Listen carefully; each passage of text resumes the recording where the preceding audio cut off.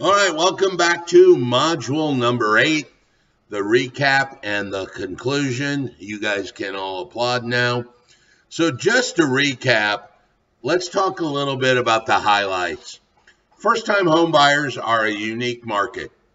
There are more first-time home buyers than you think there are. There's more types.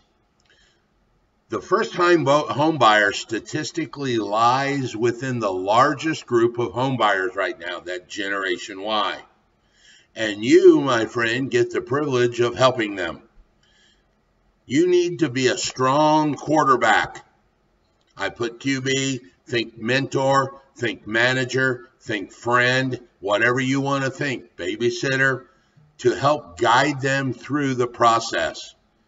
Your key job is not help them not to only know and understand the program and the process, you may also help them do the process. We talked about you may actually hire the inspector for them. You may help them and guide them through that. You've got to target your marketing specifically towards that buyer, that first-time home buyer. You've got to know all the special programs and loans and assistant help that's out there. I've given you a resource page. I've given you a link, all of that.